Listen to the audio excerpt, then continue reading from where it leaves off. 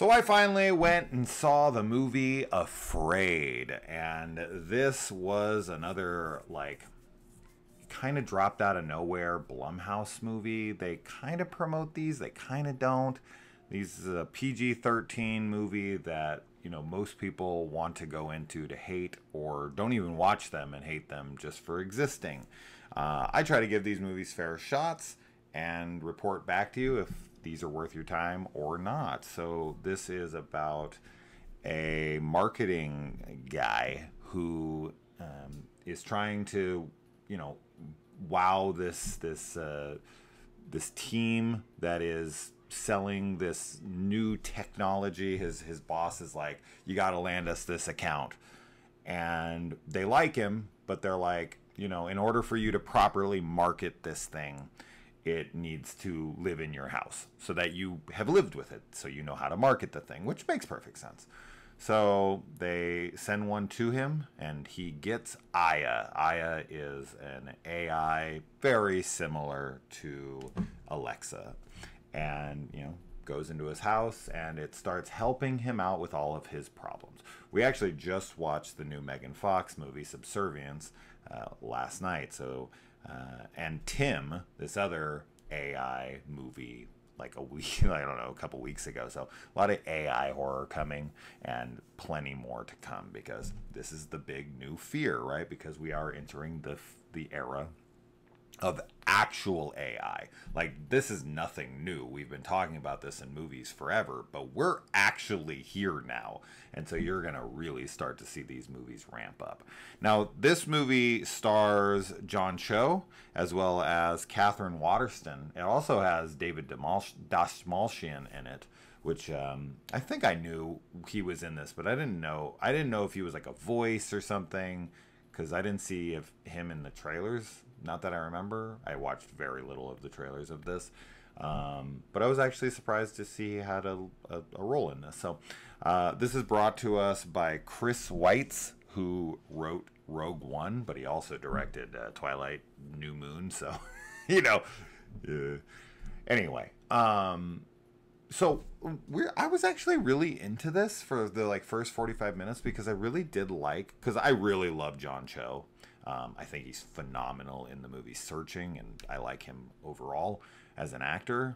So him and Catherine Waterston as husband and wife, I really liked them as a couple and could watch them. And honestly, like, the horror element is, of course, where this film completely falls apart, and it doesn't work for me at all, which is a shame, because, like, this is that kind of movie, almost like the movie Her with Joaquin Phoenix, where I was really into the characters and the AI interaction with them and how it was affecting their life and making, you know, actually making improvements on their life, and then making them actually, like, look at their life in a different way with the useful help of AI, so that they have to kind of reflect on who they are now that they have more free time, and as a couple, and as a family and everything. I thought that all that stuff was working fairly well. The kids in this they're fine, they're okay. But it's really when we get to the horror stuff, that stuff is all terrible. I think all of the horror in this doesn't work at all. And then once we get to the third act, I actually was pretty surprised by how genuinely, like, disjointed and pretty awful I thought the third act was. And I'm honestly pretty surprised to see that this has a 5.1 on IMDb, because I would think that because it's a Blumhouse film that people already want to hate and usually don't give fair shakes to, it has to be actually pretty decent, pretty good to get an okay rating, because it's already kind of, you know, dealing with a lot of animosity towards it to, you know, out the gate from being a Blumhouse film. I would expect this movie to be in like the threes, with how bad that third act is. It feels, there's so many questions. Even a buddy of mine who was like, oh, this is okay, shout out to Wyatt, he was like, oh, you know, it's not terrible, it's not good, it's just kind of like meh. And I was like, I don't know, man. Like, I can understand that from a balancing perspective of, like, I actually was really pretty into the first half of the movie. And then the last third of the film, I was like, what is happening? Like, I had so many questions. And he was like, well, he was kind of laughing a little bit. And I asked him probably like 15 questions that I just kind of posted all together. And maybe he had better things to do than to try to answer me. But I posted a couple of them first, and he was like, yeah, I don't know. And then he was like, but I didn't care. And then, I then hit him with like a bunch of other questions, and he never wrote back. So I don't know if he was just too busy or whatever, but I have so many questions of like how this worked, why did this happen? Why did we do this? Where did this come from? Who are the hell are these people? Like, there's people that are stalking them in like a RV that are human, and you're like, huh? Like, what's happening? And then when it's revealed what's happening, then you have so many questions because there's like a resolution to that happens at the end, and you're like, where did that come from? Like, where? I can't say because I don't want to give that away if you do watch it, but I was like, wait, how did that work? And why are these people? And then as far as like the Aya being in the house and then what it all ends up being in the end, I'm like, I don't even understand why it needed to be in their house in the first place. Like, what is happening here? Like, why is the connection to the family? And for the like the grand scheme of things, when it ends, you're like, I don't understand its connection here. Like in Megan, I'm never lost on what, like, the escalation of Megan, like where she starts and where she concludes, because of her programming, because of the things that she learns along the way, and where we end up. All of those things track, all of those things escalate and make sense to where we end. That's why Megan is a good movie and people liked it. As to where with this one, things don't track. When you're breaking down the logic of asking questions here and here and here, now you don't want to overthink a movie like this. I try not to.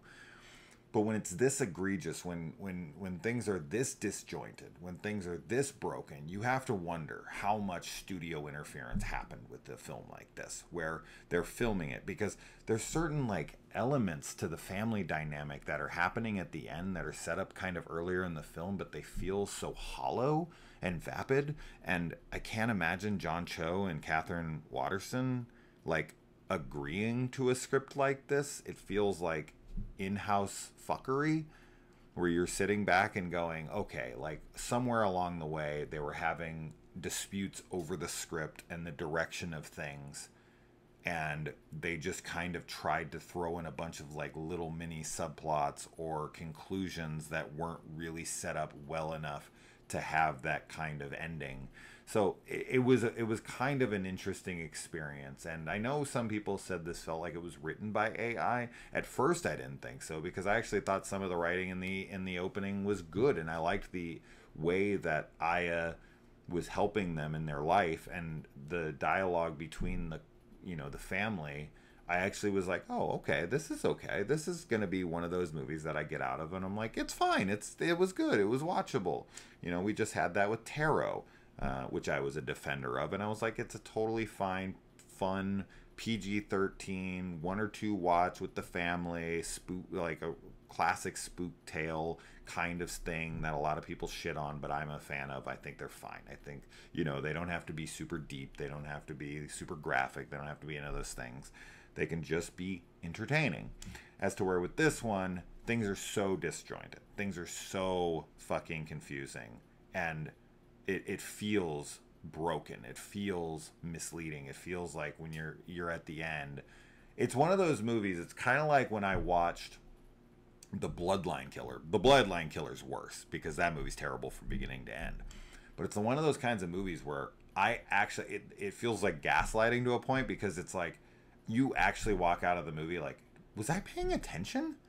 Because I have so many questions that I can't believe that a major studio released a movie this, like, confusing. That there's this many unanswered questions in the final product.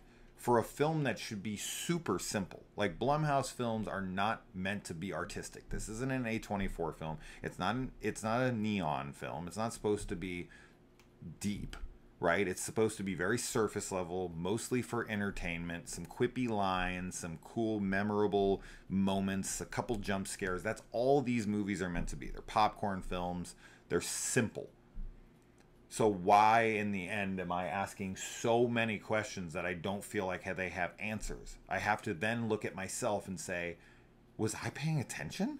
I was in a theater. I don't get on my phone and I don't look around. I'm focusing on the screen the whole time. So yeah, pretty sure I was. And I asked my buddy and he couldn't answer any of the questions because I don't think there is an answer to these questions. I just don't know how you release a movie like that in a major release from a major studio where there's so many unanswered plot holes that are like offensively bad. Anyways, that's that. Just such a shame because you have such good talent on display here with John Cho and everybody that I'd mentioned. I felt the dynamic was good. Like there was good things going for it, but then it just becomes such a chaotic mess. Anyway, Afraid. It had a different title at one point, but I forget what it was called. I think it was just Aya, maybe. I don't know, but not good. Definitely don't watch it. All right. Adios. Bye.